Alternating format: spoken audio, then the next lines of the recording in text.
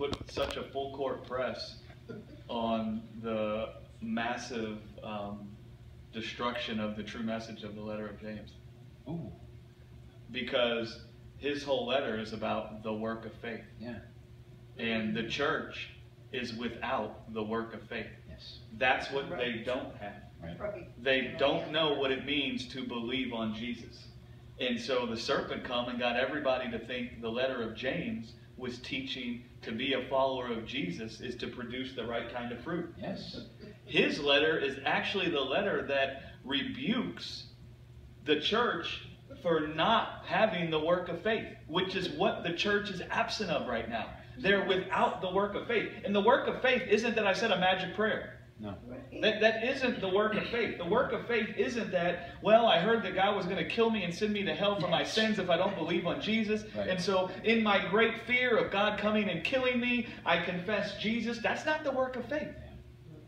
That's not the work of faith. Those people James was writing to, they all said the prayer. Mm-hmm. And yet he comes and tells them, you're without the work of faith. Mm-hmm. And that's, I see now why the serpent has wanted so badly for everybody to think that faith without works means that faith without fruit. Yes. Instead of Yes. faith. Notice Paul said obedience to the faith. Yes. James says the faith without the work of submitting to what that faith says is dead. Yes. And it even goes back further. I mean, we've got a perverted view of faith. Yeah. So when you say the faith, I'm thinking my faith, right? Instead of the faith. And that's why we say the faith. That's right. Because there's one faith. Yes. Listen, my faith ain't raising me up. There is the faith, and God has found so much beauty in me that he says, let this guy now be a partaker of the faith that I have in myself. Yes. And so now I partake of his faith, and his faith will raise me up. Yes. That's what it is. And so we can see it clearly like that. The faith says that I'm not the kind of human being that can be justified by my ability to produce fruit. The faith says that I'm the type of being that's justified by the word of the Father about my life.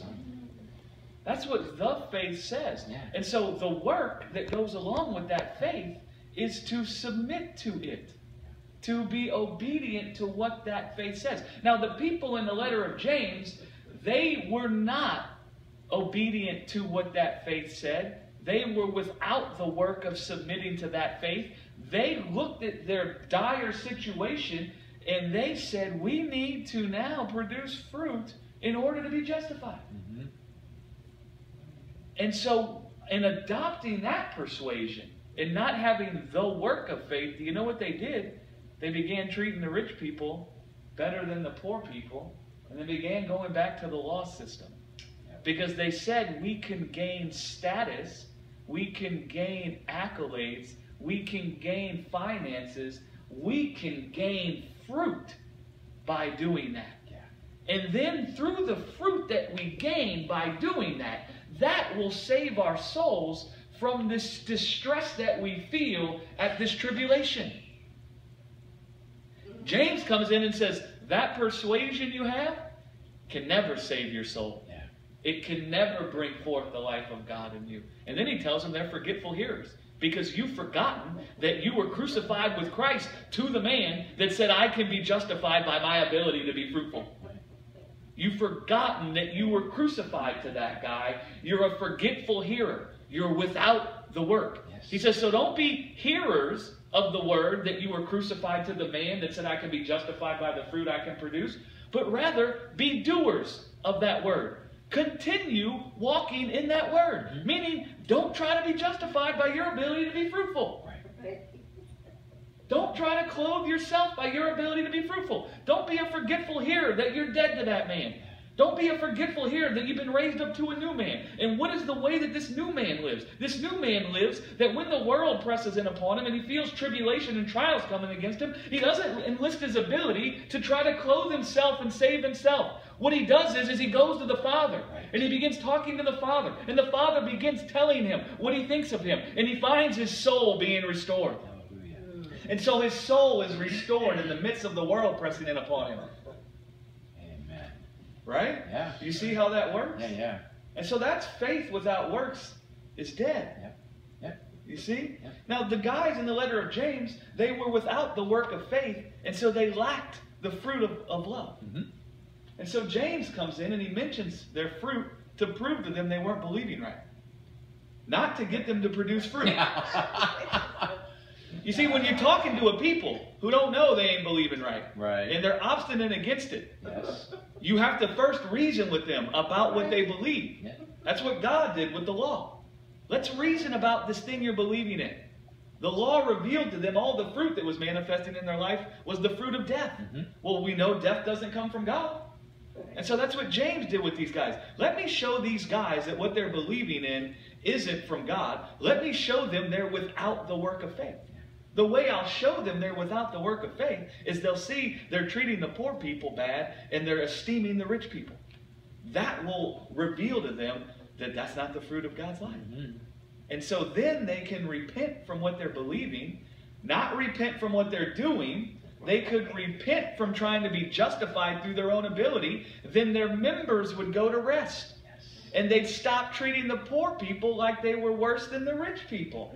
Because they wouldn't be trying to be justified by gaining status. You see? Mm-hmm. You see how that works? Mm-hmm. Then their soul could be saved. And their soul being saved would start allowing the truth to produce the fruit of God's life in them. Right? Yeah. You guys understand the way that whole thing Yep. breaks down? Yep.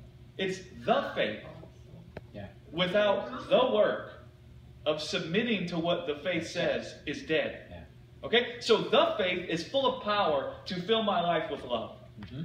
If I don't continue in the word of my death to the old man, that faith is powerless to fill my heart with love. Yes. And we look at it like this. The faith is full of power to cause me to experience God's love for me. The faith is full of power to cause me to experience God's love for me. That's awesome. Now, if I'm without the work of believing in my death to the old man, Yes. that faith is powerless to cause me to experience God's love for me. That's right. Because the only way you can experience God loving you, even though He's all the time doing it, even when you're not experiencing it, is to know yourself the way you've always been known. Yes. Well, if I'm still knowing myself according to the old man, then I'm not knowing myself the way that I've always been known. You're blinded to that. And so how can I experience God loving me if I'm still knowing myself according to the old man? I cannot. Mm-hmm. So the faith tells me that old man isn't who I am. Right. If I don't do the work of submitting to what that faith says to me, I'll never experience God loving me with all of His heart, with all of His soul, with all of His strength. Right. Even though He is. Yeah. Right. And so you can see it easier when you make it Him loving you. Yes. Yeah. Yeah. This faith is full of power to cause you to experience God loving you. The way it does that is by telling you you're dead to the kind of guy that was defined by the flesh, Mm-hmm. and now you're alive to the kind of guy that can only be defined by Jesus. When I continue in the word of that faith, it's full of power to make me experience the love of God for me. If I am a forgetful hearer of what that faith says, if I begin defining myself by my flesh, that faith will be powerless to cause me to experience God loving me, even though He all the time is. You guys following that? Yep. Yes. Yep. That explanation? Yeah. That is so powerful.